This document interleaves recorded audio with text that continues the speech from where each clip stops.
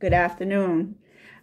So today I want to bring up one particular Bible verse, and then we're just going to elaborate on it a little bit. So everybody knows John 3:16, for God so loved the world that he gave his only begotten son, that whosoever believes in him should not perish, but have everlasting life. Hallelujah. However, I do want to emphasize that even the demons believe and tremble.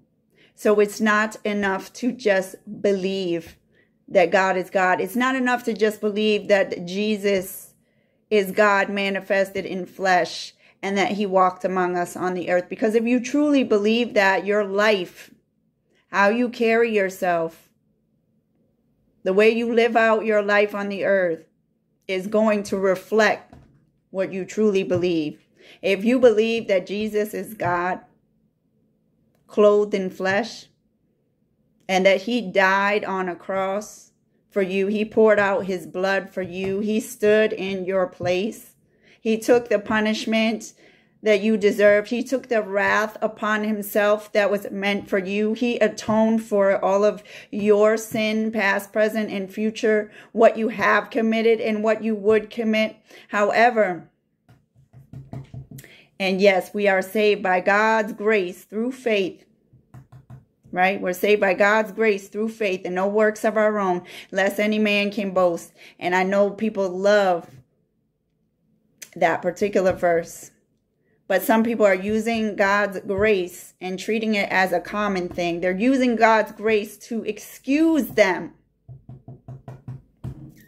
from living any kind of way they want to live. God's grace does not excuse you to live any kind of way that you want to live. God's grace actually enables you to be a new creation. I'm going to say that again.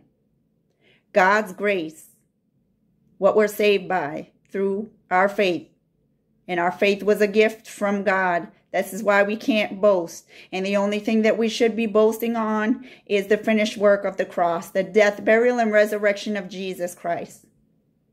But God's grace enables and equips us to live consecrated and holy lives, which is what we're called to do.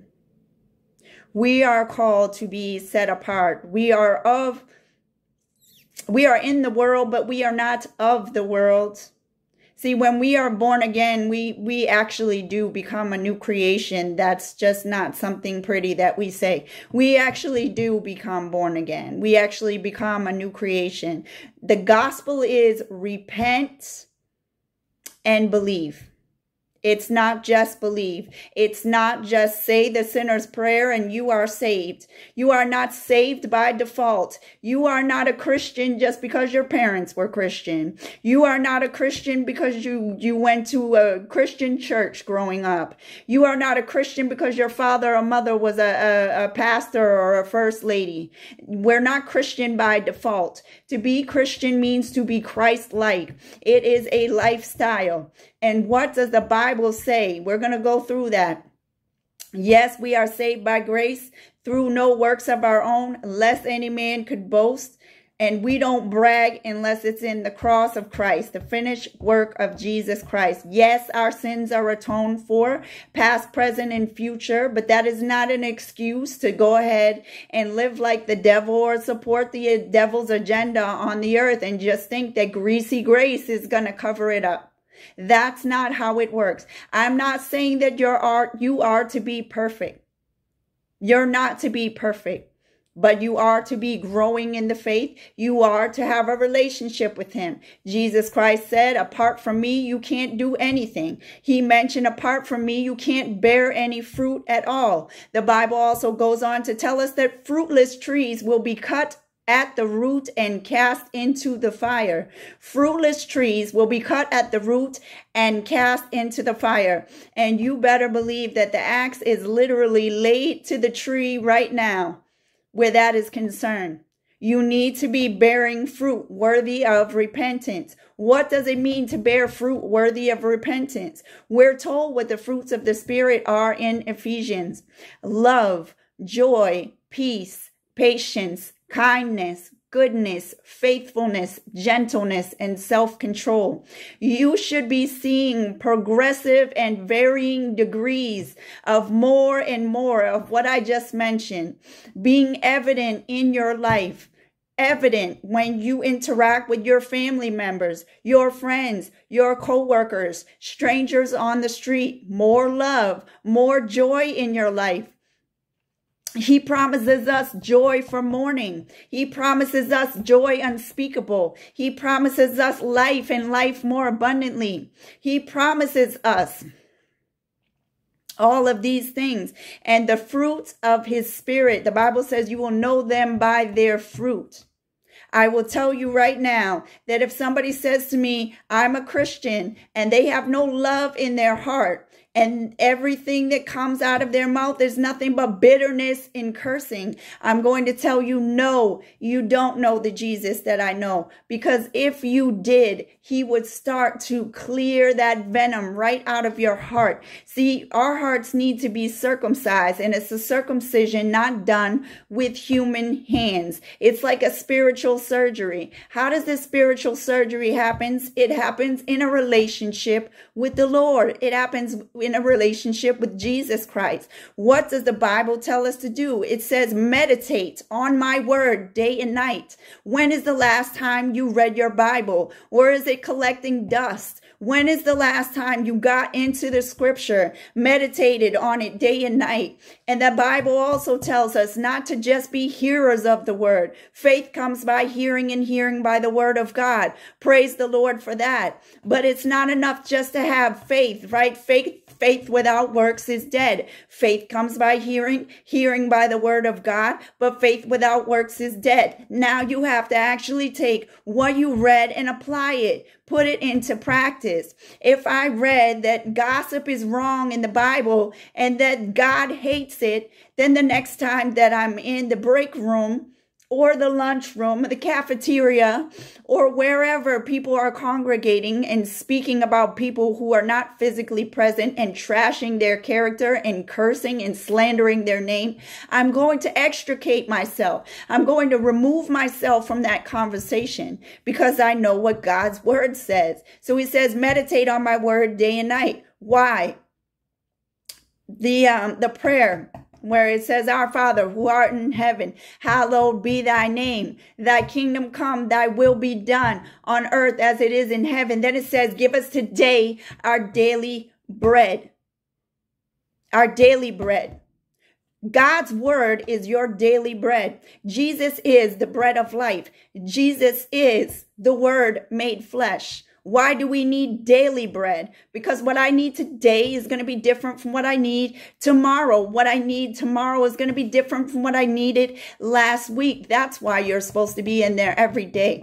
It's because Jesus is the word made flesh, and the Bible is alive and active and sharper than a double-edged sword. Why does it say the Bible is alive and active? Because Jesus is alive. He is risen. He is the only God throughout history that died and got back up, died and rose again. And he is at the right hand of the Father right now, interceding for you. So when you get in your Bible and you start speaking out, all kinds of words of praise and promises and protection, that's not going to come back to you void. It's not going to come back to you empty. That's exactly what God's word says. It says, my word will not come back to me void. My word will not come back to me empty. When is the last time you got in your Bible? And if your Bible was taken away tomorrow, because I am going to tell you this, there's going to be a point in time in the United States where you're not going to be allowed to go to church anymore. They're going to shut those down. They already started. They're just getting started trying to see get a feel for how everybody is going to react to it. They did it with COVID. They shut the churches down. They blamed it on COVID, but they are going to shut the churches down. And when they shut the churches down from there, the persecution in the United States is going to get significantly worse than we've ever seen. And at some point, they're going to take your Bible away. Do you know enough scripture that if they took your Bible away, You could still use the sword of the Spirit, which is what the word is. The word is actually part of your daily armor that we're supposed to put on, right? The armor of God that we're supposed to put on daily is in Ephesians, and the sword of the Spirit is the only weapon that you have. Everything else is a defense. So what will you fight with if you don't know Scripture? Think about it this way. When Jesus, right before he entered his ministry, he was led, listen to this, he was led by the Spirit. After God, the Father, just said, this is my Son in whom I am well pleased. So I want you to think about this for a second. This is my Son in whom I am well pleased. He is pleased with him. He is happy with his performance on the earth and everything that he is doing for his glory.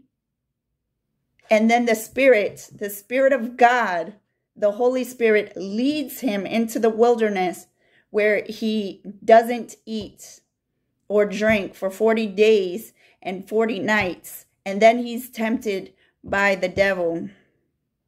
He's tempted by the devil, right? And the devil offers him all kinds of things. He says, if you're hungry, it's really simple. Why don't you just turn one of these stones into bread? Then you could eat. It makes sense, right? If you're hungry and you're the Son of God, you might as well eat. And Jesus responds with what? Positive affirmations? No.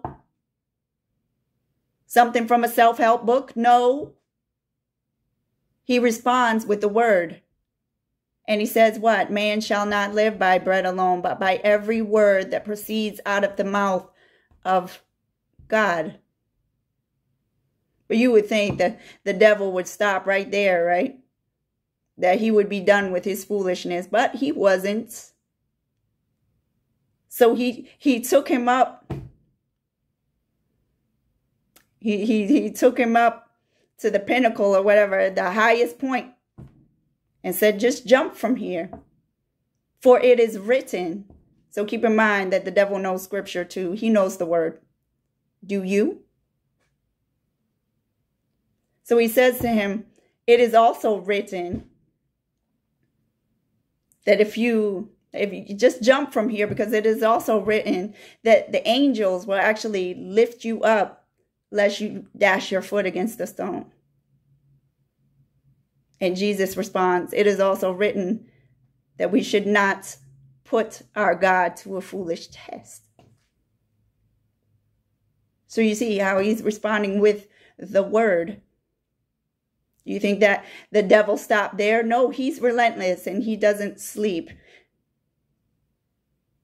The adversary prowls around like a roaring lion, seeking whom he may devour. So next he says, okay. So he takes him up again to the heights and he shows him all the kingdoms of the world. And he said, all of this could be yours. You could have it all. I'll give it all to you freely if you would just bow down and worship me. And he said, he went right back to Scripture and he said, it is written that you shall worship the Lord your God, and him only shall you serve. So I want you to keep that in mind. If the devil knows Scripture, maybe we should too, huh? Maybe we should know the word enough to combat the lies of the enemy with the word of truth. How are you going to combat a lie from the enemy if you don't know what the truth is? That's how we're easily deceived. Satan is the ultimate deceiver. He is the father of lies. How is his job made so easy? When someone professes to be a Christian but doesn't spend any time in the word. So Satan can just lie to you all types of ways, and you will accept what he said because you don't know what the truth is. It's time to learn the truth today. Jesus is the way, the truth, and the life. He is the only way to heaven. There is no other name under heaven by which we can be saved. I know everybody likes to say that there are multiple ways to get to heaven. I'm here to tell you today there are not. There is one. There is one. And his name is Jesus Christ. No one gets to the Father except through him. No one. He was given the name above any other name, the name at which every knee will bow and every tongue confess that Jesus Christ is Lord. Amen. And Jesus is coming back. My question to you is, are you ready as a Christian? And a Christian, we're not talking denominations today. When I say Christian, I mean Christ-like. I mean set apart, a consecrated vessel. That's what it means to be set apart. It means you are in the world, but you are not of the world. You are seated with Christ in heavenly places. You have been born again. The old you was nailed to the cross, crucified, and you rose to new life. You didn't rise to new life just because you dipped in a pool. You didn't rise to new life just because you were baptized. I need to make that clear. The baptism is symbolic of the commitment that you are making. The reason why people are baptized, at least I know the reason why I was baptized, is because I want to do what my Father in heaven did. If Jesus was baptized, I want to be baptized too. And it's symbolic of a commitment. I am crucifying the old me. The old me needs to die. The old me dies today when I go down to this water and I'm coming up a new creature. That's the commitment. Because we're told that we need to crucify our flesh, to deny ourselves, pick up our cross and follow him. So yes, salvation is a free gift. Praise the Lord. It didn't cost you anything. To be redeemed, which you were when you placed your faith and trust in Jesus Christ and repented of your sin. I'm going to say that again. When you place your faith and trust in Jesus Christ, you confess with your mouth and believe in your heart that he is Lord. They that call upon the name of the Lord shall be saved, but you must repent. And repentance is not an apology. Repentance is not saying, I'm sorry, God. I won't ever do it again.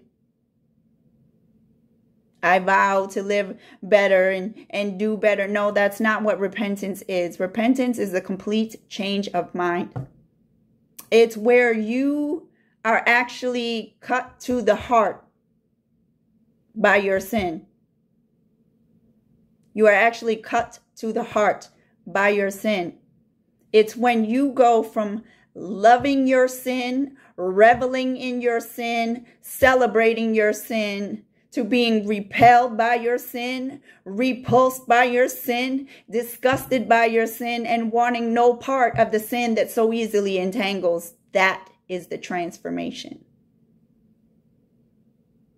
That is how we are transformed by the renewing of our mind. We actually think differently. I'll give you an example.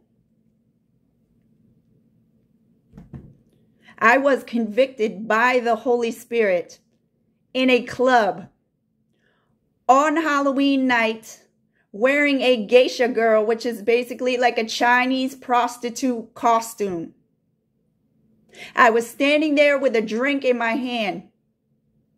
And I heard the Holy Spirit as clear as day say, I don't belong here. And I thought it was my own thought. And I started to look around the room and survey the territory.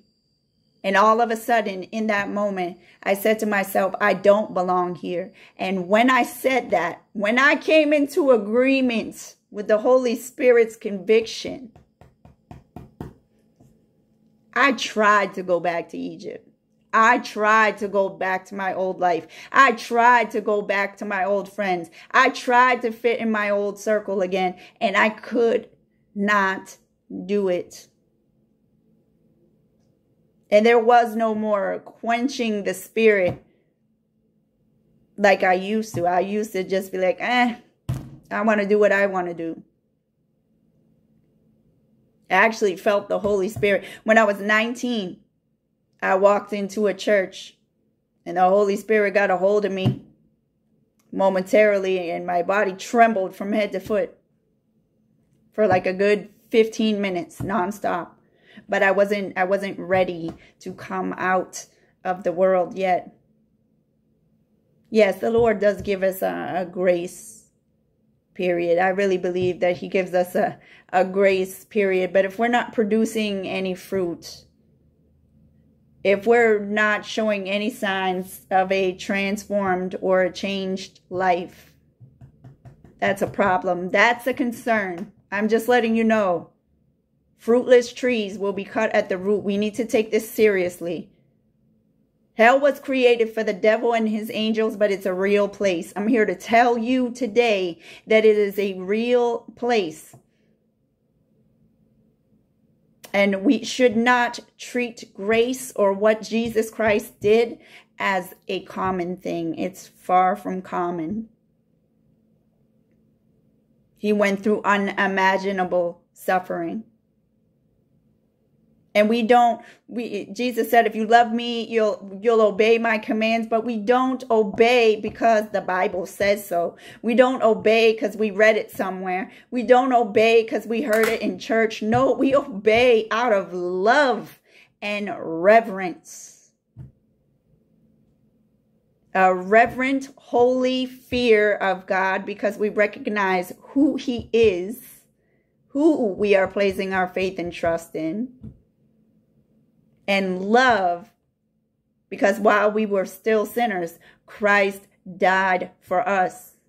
While we were heathens in the world, harlots in the world, neck deep in filth, Christ died for us. While he was up on that cross saying, forgive them, Father, they know not what they do. That's referencing you and me, I hope you know. That wasn't just for the people of that day.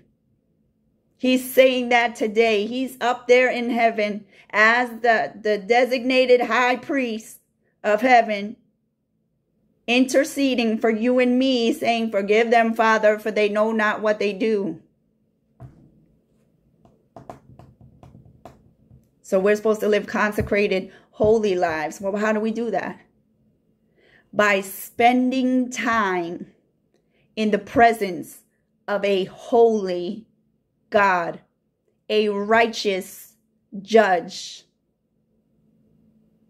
who has no sin in him. That's how. The Bible says, seek first the kingdom and his righteousness, and all other things will be added unto you. Meaning you won't even have to worry about anything else. Tomorrow will take care of itself. Be anxious for nothing, he says. Do not fear, be not discouraged. Just fix your eyes on me. What happened when Peter took his eyes off Jesus even for a second? When he was walking on the water, he began to sink. Why? Because apart from him, you can't do anything. He said, apart from me, you can bear no fruit at all. And we're supposed to bear fruit worthy of repentance. So my question to you today is, are you bearing fruit worthy of repentance? Have you noticed that your life has changed and transformed significantly? That your character has changed and transformed significantly, little by little, from glory to glory, since you place your faith and trust in Jesus Christ and truly repented? Or have you truly repented? Have you truly repented of your sin? Because grace, it's not a covering so that we can just continue living in wickedness. That's not what it is. I know that's how some people treat it, but that's not what it is. Yes, all have sinned. All have fallen short of the glory of God. The Lord looked down on the earth and he said, no one is good. No, not one. All have become corrupt. Their righteousness is as filthy rags. That's why we need Jesus. But do you know him or do you know of him? And there is a difference. Do you know Jesus Christ? Do you have a personal relationship with the Lord or do you know of him? Do you talk to him? Do you cast your cares on him? He says, cast your cares on me. Lay your burdens down. For my yoke is easy and my burden is light. Do you? Is his perfect love casting out all your fear? Because that's what it's intended to do. The more you are filled up with his spirit. And yes, we can be filled up even more with his spirit. How? Whom the Son sets free is free indeed. And where the Spirit of the Lord is, there is liberty. We need to be delivered from certain mindsets, toxic thought patterns. Those are strongholds, mental strongholds. Those need to be broken. There are certain curses that have come upon your life, generational, ancestral curses that were passed down because of your ancestors' rebellion, passed down for generations to you. Those need to be broken. And Jesus became the curse to free us from the curse, but those actually need to be broken in Jesus' name. Some of you might even need deliverance and not even know it. You might even need deliverance from demonic spirits and not even know it. But that's a real thing. We don't wrestle against flesh and blood. That's what the Bible says. We don't wrestle against flesh and blood, but against powers and principalities and rulers of wickedness in heavenly places. You have an enemy of your soul. He was an enemy of your soul the minute you were born. So I'm sure if you reflect back, you can see where you were attacked early on. Satan knows who you are, even if you don't. He knows who you are. And so God wants us to walk in his will. He wants us to walk in his plan. How can we do that if we are constantly trying to live out our own plans? This is what it means to deny ourselves. And how do we crucify our flesh? Well, number one, if you want to crucify your flesh, you've got to do what your flesh hates. Your flesh hates to read the word. Your flesh hates to pray. Your flesh hates to be in the presence of God. Your flesh absolutely hates it, hates worship, hates praise, Bible studies, all of it. Your flesh hates it. You want to crucify your flesh? You start doing those things on a regular basis. And not just hearing the word, but applying it. When you learn something new, you go out and you look for a way to put it into practice in your day-to-day life. And that's where you'll see the transformation, because we're called to be the salt of the earth. We're called to be cities on a hill. We are glory carriers. The Lord is the light of the world. We bear witness to his light. And because darkness is overtaking the earth, and it doesn't take somebody with that good of eyesight to even see it. A blind man could probably see how darkness is overtaking the earth right now, because you could feel the evil. And it's in our face. And it's ever present. And it's taking over. Why? Because Satan is the lowercase g, God of this world, the prince of the power of the air, temporarily. Temporarily. And he knows his time is short, so he's trying to take as many people as he can with him. The Bible says that the road to hell, the road to eternal destruction, is broad. That means it's wide. There's a lot of people on it. But the road to eternal life is a narrow path. And it's a difficult road. and few find it. It's a difficult road. Why? Because you have to throw out your plans. You are not your own. You are bought at a price. You are just a sojourner on this earth. You are passing through. You are on assignment now. Welcome to the Great Commission. That's what it means to be a Christian. We study to show ourselves approved.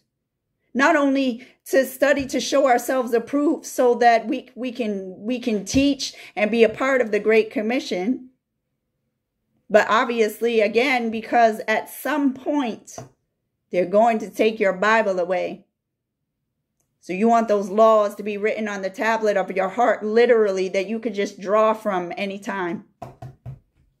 You're going to need it. You're going to need it. And we need to have these discussions because there's some people out there that they claim to be Christian. But again, the Bible says you will know them by their fruit. You can't be Christian and racist. You can't be Christian and hateful. You can't be Christian and step over that homeless man or woman without a second thought in the subway. Just walk right over them. No. See, when that circumcision starts to happen in your heart, that heart of stone, he said, I'm going to take your heart of stone and give you a heart of flesh. A heart of stone that really didn't have much compassion, was more concerned about ourselves than what's going on in the world. And all of a sudden, we have this newfound love for God's people. Not just ourselves, not just our immediate circle and our family and those closest to us. But we have a newfound love for God's people. Why? Because we know what it's like to be a lost and without hope in the world. We know what it's like. And we don't want that for anyone. If the Lord doesn't want a single one of us to perish, then we shouldn't want anybody out there to perish either. This life is hard, and you don't know what somebody has gone through. And some people, when we try to preach them the gospel, they're hearing through ears and eyes of trauma. Some people simply don't want any part of our faith because they grew up in a Christian household that had zero love. A Christian household that was all about traditions, rituals, religion, dead, dry religion, a powerless gospel. A form of godliness, but denying the power thereof. That's the Bible talks about that. But the Bible also says this. You could speak the tongues of angels, but if you have not love, you are nothing more than a noisy gong or a clanging cymbal. I don't know about you, but I don't want to be seen as just nothing but noise when I go out and try to tell somebody about Jesus. I say, Lord, move me out of the way. Get me out of the picture. They're not coming to meet Angela. They're not coming to sit down and interact with me. I want them to interact with the one who gave them life and breath. I want them to interact with the one that loves them more than they could ever love themselves. That's who I want them to meet.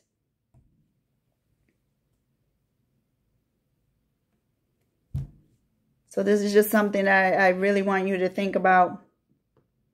Because I know there's a lot of people out there that are claiming to be Christians, but you're doing everything that God hates.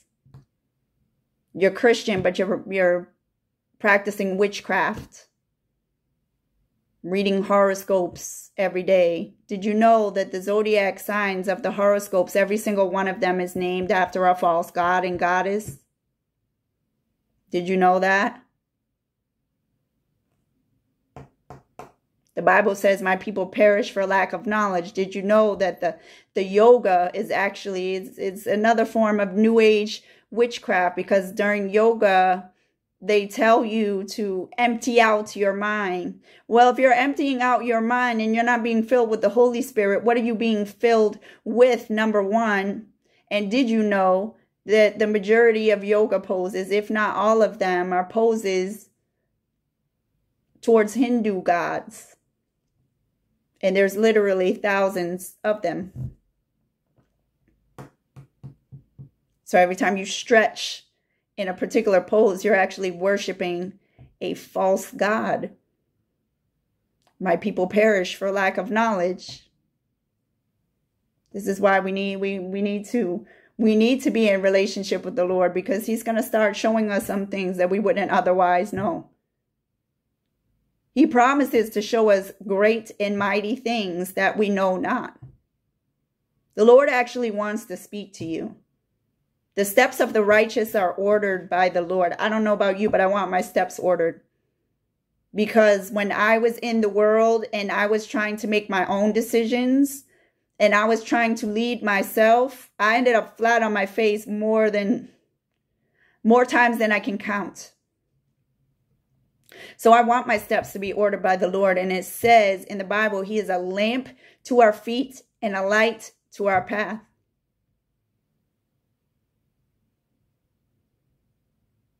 Is he a lamp to your feet and a light to your path? Are you letting the Spirit lead you, or are you being led by your flesh? Do you make decisions based on your feelings, or do you actually take it to God and get a response back? He speaks through his word, but he also speaks in a myriad of different ways. He speaks to us through nature. He speaks to us through road signs and license plates. He speaks to us through other people. He speaks to us in a still small voice. But he wants to speak to you.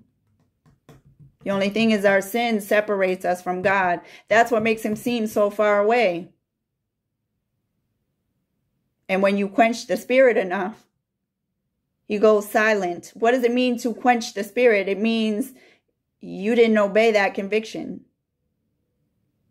You felt that tug pulling you in a different direction, and you went towards exactly what he was trying to restrain you from. Because at the end of the day, we still have free will. Yes, the Holy Spirit convicts us of sin. But then it's up to us to obey those convictions. If we quench the Spirit enough, he goes silent. He goes quiet. I've talked to so many people just recently that said, I feel like God isn't there anymore. I can't feel him anymore. He used to speak to me. I don't hear him anymore. And I tell them the same thing. And your sin separates you from God. Repentance is not a one and done. We don't just repent and that's the end of it. We're constantly repenting. We're constantly repenting. Lord, get this out of me. I'm sorry. I'm sorry for being lazy or slothful, or I'm sorry for being jealous or envious. Pluck this up out of my heart.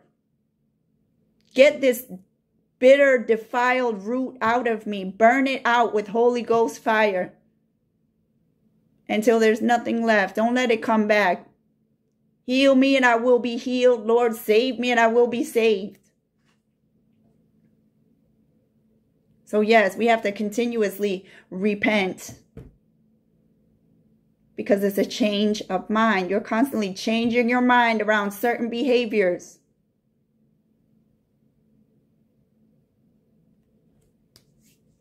And how? How do we do that? Well, we continue finding out what the word says. And then we make a commitment. We make a commitment to turn our eyes away from worthless things. We make a commitment to come out from among them and touch not the filthy things. Jesus sat with sinners. He sat with tax collectors. Matter of fact, the Pharisees and the Sadducees had a fit. Why are you sitting with those people? He sat with them. He talked with them. As should you and I as a Christian. But he did not participate in their wickedness. He didn't join them in the things they were doing. That's the difference. We're told to be not conformed to the world. That means don't conform yourself to the culture. Don't do what everybody else does. Don't say what everybody else says. We're to stand out for a reason.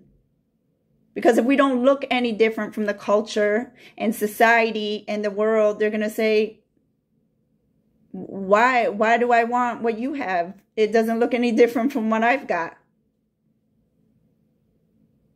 But when they see the joy of the Lord, which is your strength, all over your face is just radiant with joy, and they know that the situation that you're in is not a joyous one, or they know something you're going through and they can't understand. How is it that she's still smiling? How is it that he's so happy? That's when they become curious about the God you know. Amen. I hope this was a blessing to somebody today. I hope that you all are well. I love every single one of you. When I come on here and I do these words, it's out of love. It's out of love. I don't claim to be perfect by any means, but I'm growing in the Lord, and that's what I want for all of you. I want you to grow in the Lord. I don't want you to be a fruitless tree. I want you to bear fruit worthy of repentance. I want you to go from glory to glory. I want you to be able to hear from the Lord. Amen. And so that's why I'm coming on here today to share all of this with you. So I love you all. I pray you are well. Let me know if you have any prayer requests. You can either put them in the replies and responses, or you can send me an email. All right. God bless.